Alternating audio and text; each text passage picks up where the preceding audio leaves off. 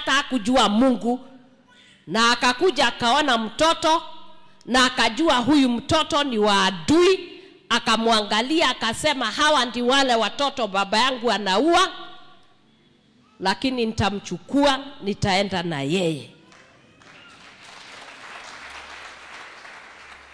Siku ya leo hawa wanawake 5 hawako, wamekufa. Lakini wewe na mimi tuko kwa hii dunia.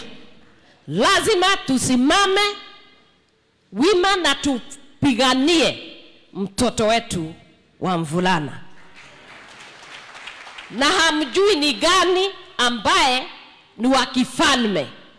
Hamjui ni nini shetani ameinukia the boy child.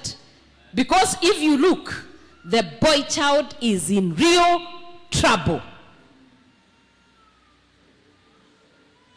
I wish you came to me to the dens of Mombasa. Nilienda nikawakuta wamejaa huko. Ukienda pale Nairobi, inaitwa Motwini. There are about 400 serious drug addicts.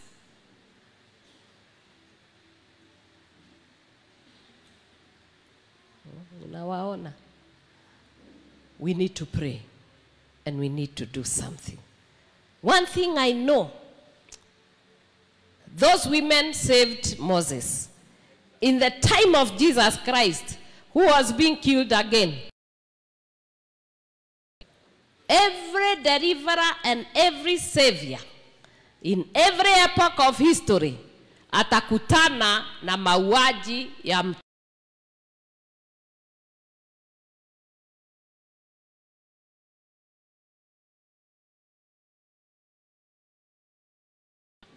Amen. I know I'm the least of you to preach to you, but allow me as a mother to who is out there and is lost and is looking for fathers. And I can see many fathers here.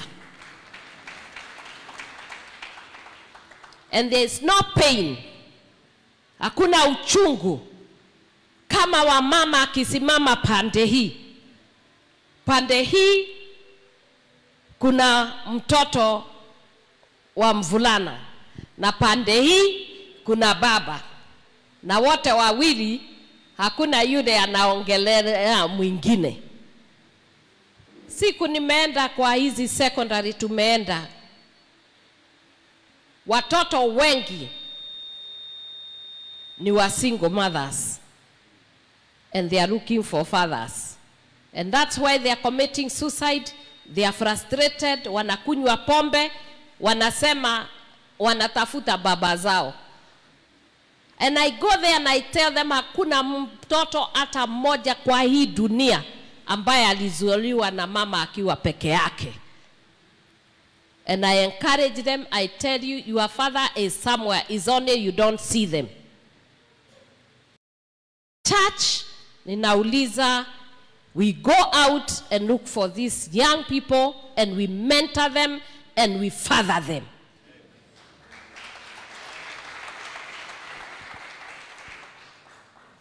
The word of God says in John chapter 1, verse 1 to 5.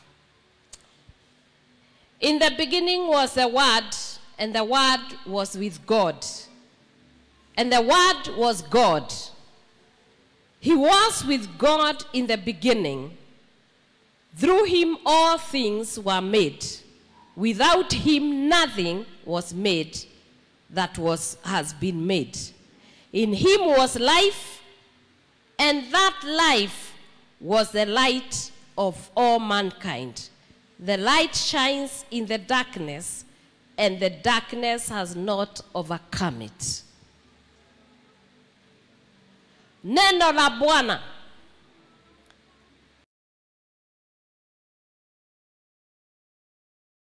God as servants of God to go ye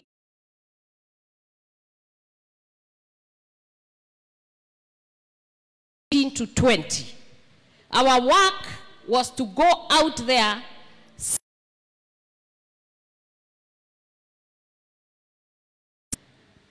Leo ukienda kila mtu anataka kujenga jengo la mawe. Hatujengi majengo ya kiroho. Kutoka Januari Desemba, na nyinyi ni watumishi na nimekuwa kwa utumishi kwa miaka 22 in Nairobi House of Grace. I have a father.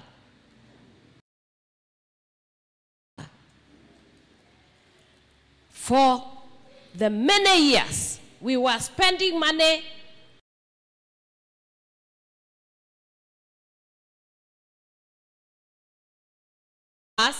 kila mtu anataka kujenga jengo aingie kama hili. Ni kweli watumishi?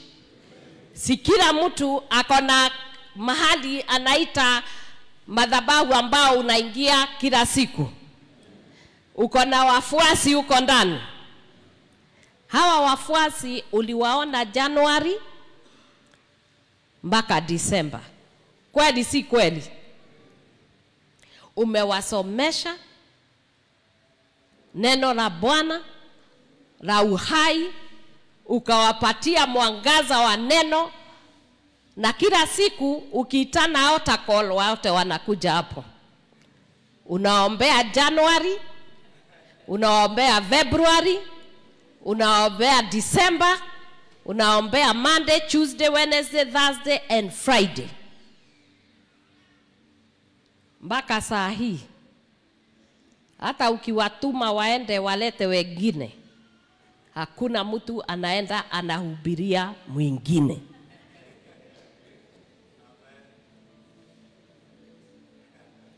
Kanisa limekuwa mahali ya kuja kucheza, to praise God, worship God and feel good. Kanisa ambalo lilianza na watu 6 au 10 au 20 au 100 au 1000, imekuwa na hiyo 1000 miaka 10.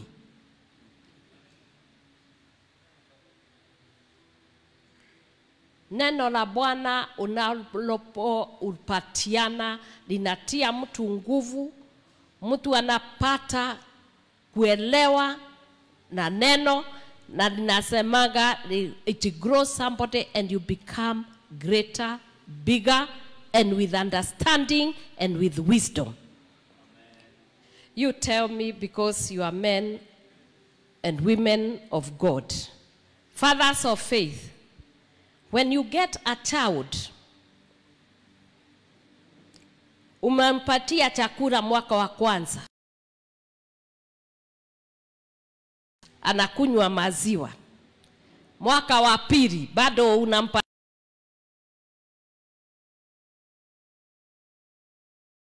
kamua, unaleta unampatia, anakunywa, hakui.